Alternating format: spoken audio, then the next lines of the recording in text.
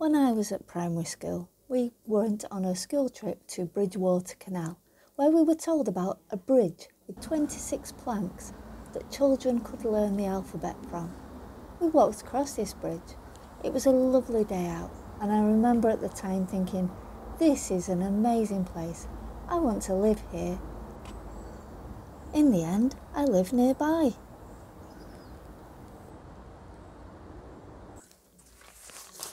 Hi there. As you saw in the last few episodes, a couple of episodes ago, I was talking about getting a new tripod and a new easel because they were really heavy when I went up Rivington. And I'm going to be doing a bit more travelling, so I've invested in a very lightweight tripod with the feet that extend so it can get extremely tall. In fact, it's not that far off the tripod I've already got as far as height goes, but as far as weight goes, oh my gosh, it's so light. It's aluminium. It's not as sturdy, obviously. It's just a little travel one, but it's going to be great for just doing the odd bit of filming whilst I'm out and about. Packing material. Can we use that? And in the big box, as usual, you find a smaller box. Here it is. Yeah, that's crazy. The difference in weight is crazy. We have an aluminium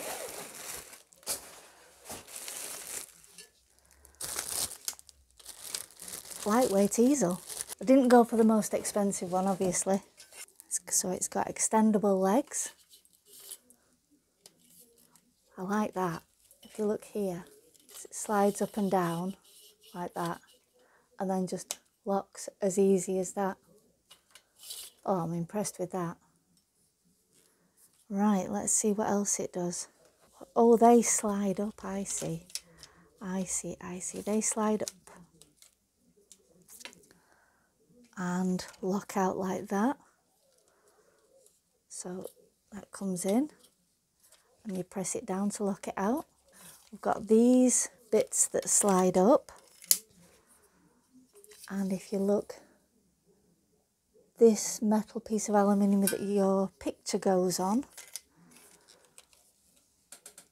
has got holes in that locate onto those, like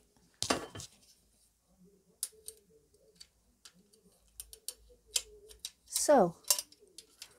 And then you'd have, oh I see, and then depending on how high it is on the legs, I was wondering how that bit was going to work. Physics, it's what it is, it's physics. And then we have the extending legs. It looks like this is actually taller than some of the wooden ones I have as well. So I'll be able to do standing up pictures, which is something I have had to compromise on. Look at that. So I've just put the little nuts through there, the little screws through there, and that just sits on. And you just tighten it up, hand tight them at the back. And this bit here that unlocks at the back holds the top of your picture in place. It's even got a little, oh look at this, look. Da, da, da, da, da, da, da. So put your picture in there, lock it down, bring it down onto the thing, lock it there. That ain't going anywhere. And I think if it's windy, if you attach a little guy line, stick it in the floor with a peg, that's going to be quite sturdy. Oh, that's actually sturdier than I thought it was going to be. I'm very impressed. This is really easy to use. Everything's just clip out, clip in. So that's at its full height now. If I stand up now and lift this up,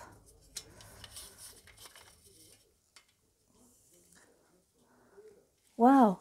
Right, let me just get the sort of size canvas that you'd take painting. So that's the sort of one that you'd take outside with you, maybe a bit bigger.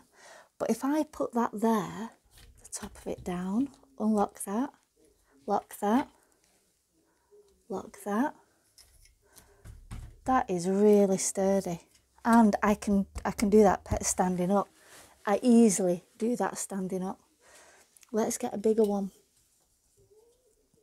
Here we go, a larger canvas. This is 51 by 61 centimetres.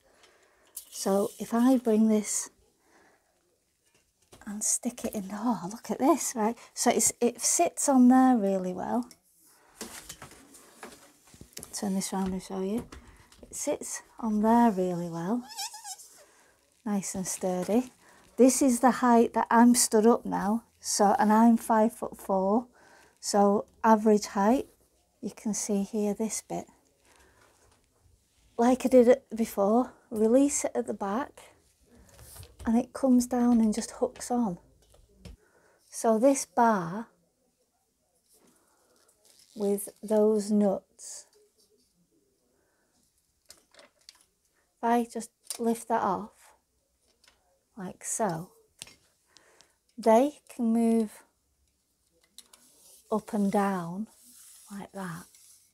But if you've actually got quite a large piece, there is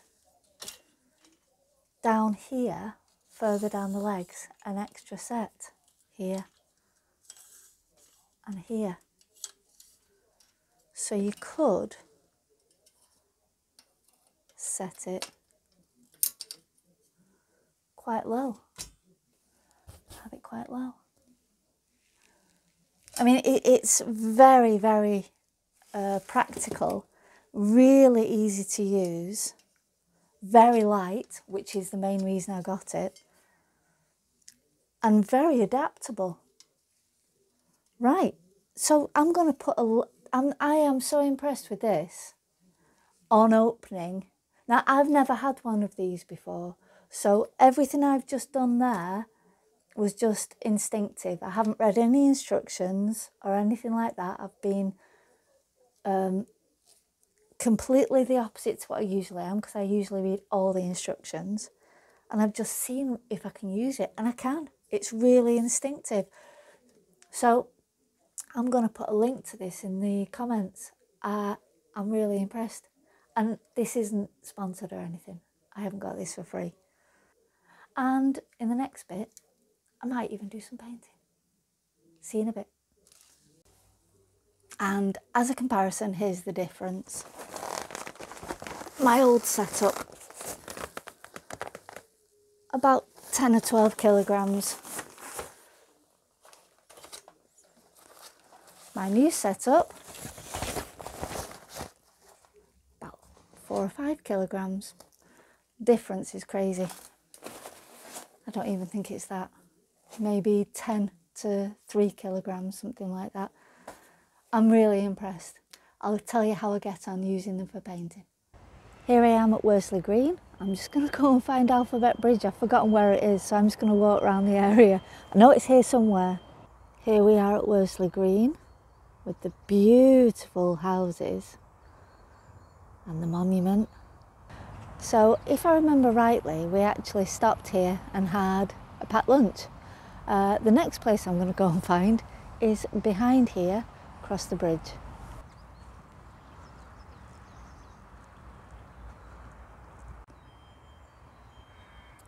Fascinating information here.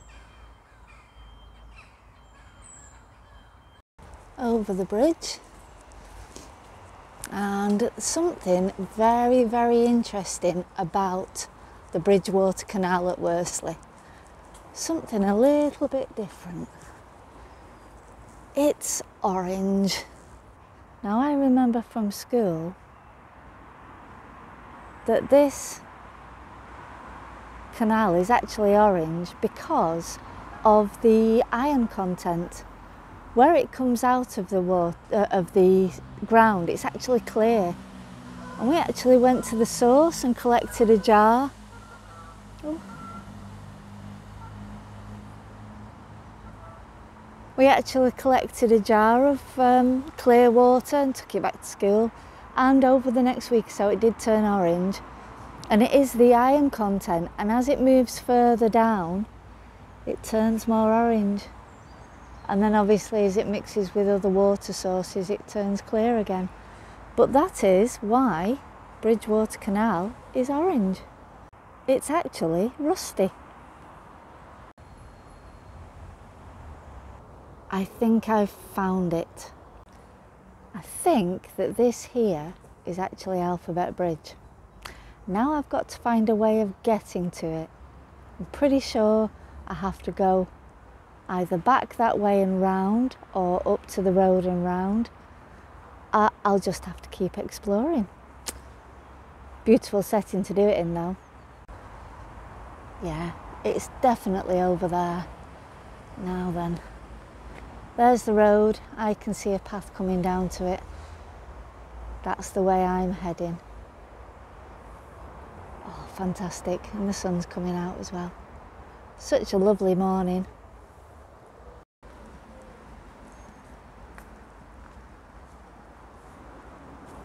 Found a way up. Yeah, up to the road.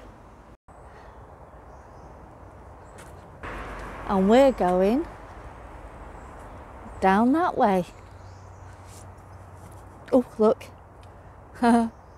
One of the really old telephone boxes. Down we go. And over the edge, you can see there, Alphabet Bridge. That's where I'm heading. And hopefully I'll be able to find somewhere to do a little bit of sketching. Lovely. Lovely, lovely, lovely. Perfect. And that way, under there, is to the other side of the Delph.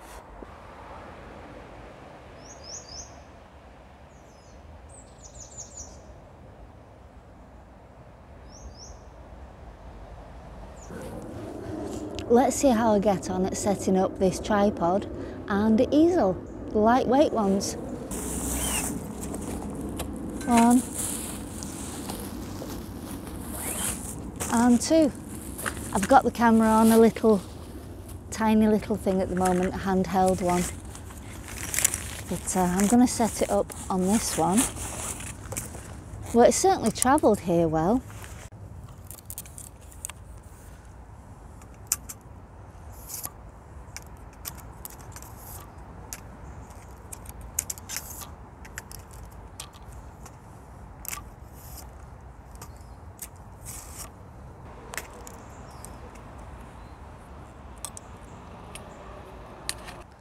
There we go, all set up. That was simple enough, dead easy to set up.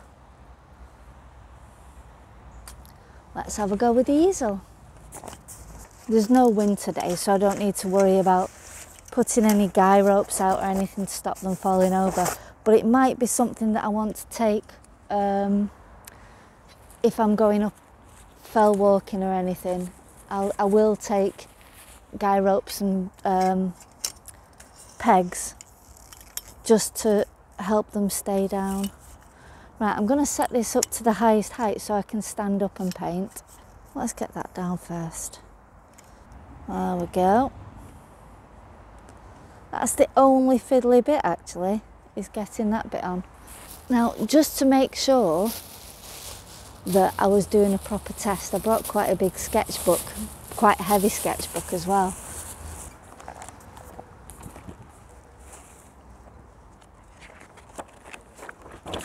There we go, on there like so. Right, this is where it's being temperamental. Actually, that's not bad. Not bad at all. Get that going down.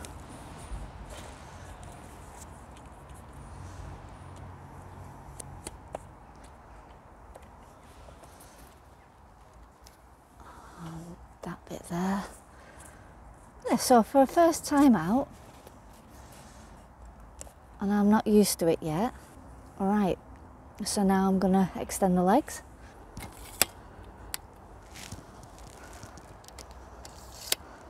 I had no problems with that bit at all. So what I'm going to do now is I'm going to transfer this camera onto that tripod and show you what we're up to.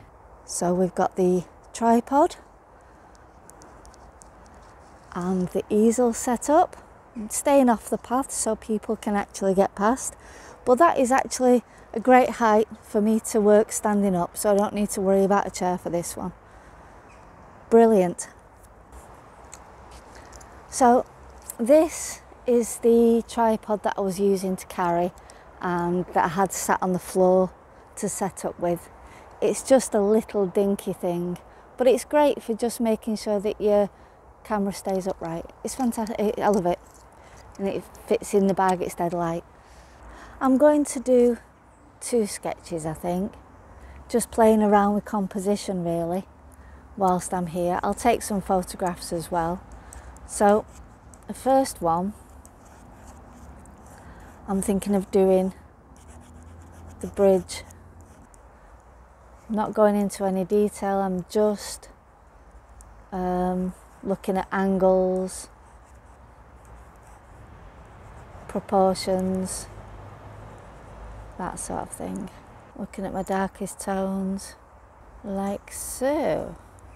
Yeah, it's definitely, what is in the background is actually really important to get Alphabet Bridge standing out properly. That is a really, really dark, tall tree there.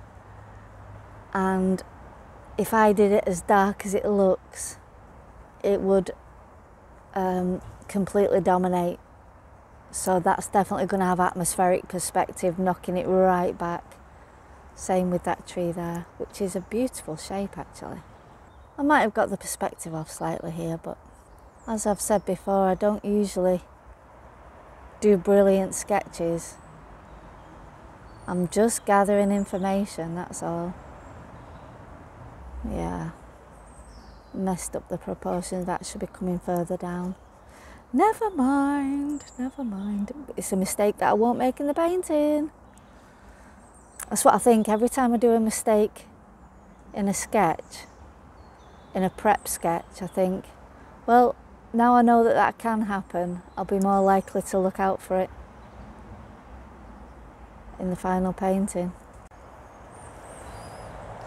You see, what I'm also looking for at the moment is a good angle to be able to get those letters floating off the bridge. I've got it in my head. It's just finding the right composition for that to work. I'll need to be a bit closer in on the bridge to be able to do it properly. But whilst I'm getting all this information, plans are forming, let me tell you. The straighter lines here will pick out the brickwork, and then here we'll do some curved foliage textures. When I'm doing foliage, I try and draw the shadows that are behind the foliage as well, and then do some nice neat hatching across there to give that feeling of it being straight. I might be a bit cheeky and do a bit more of that later, but that's where I want, that's the information that I needed to get from here, and that's where I'm up to. Right, the bottom one. Let's try, oh, this is good, look at this, both hands. I'm going to try a straight up and over, I think, and there's 3 lampposts. Now if I get from round about here, oh, that's interesting, there's 3 lampposts creating perspective with the lines of the, oh, This is quite exciting. Oh my god, this might actually turn out to be the angle that I go for. Let's see. Got the steps going up there. This is where the alphabet's going to come off here. I do like those lampposts and the line that they give. I could actually afford to go up to there with the second composition. So that's interesting. And there's a really nice tree in the background, and there's the bank and the canal and the building. So I could actually go quite high up here. Do you know, this almost might be, I was thinking of doing a landscape, but no, this is going to be a portrait landscape. A portrait landscape, who'd have thought? This is going to be a portrait landscape. Portrait. And it's definitely this angle that I want to do, with the letters A, B, C, D, all floating off it. Ha ha ha ha. And floating down the river, getting smaller. Yes, that's what I'm going to do. There's going to be a lot of planning of structures in this painting. It's going to be a good one. The people around here do so well with their gardens. It makes it an absolute pleasure. So thank you to the people of Worsley as well for making your area so beautiful and inspiring. That's all the information I'm going to need. So I'm just going to take a couple of photographs of the lampposts and we can get back. I've done my little bit of filming in this beautiful little spot. I'm going to go across the bridge now. I'm just surrounded, it's fantastic. Cross the bridge and head off back to the van.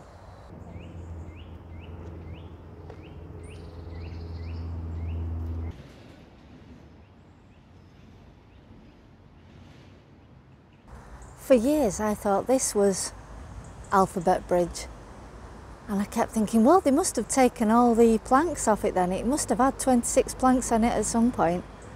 And it was only when it was renovated a few years ago that I realised I was in completely the wrong place. Alphabet Bridge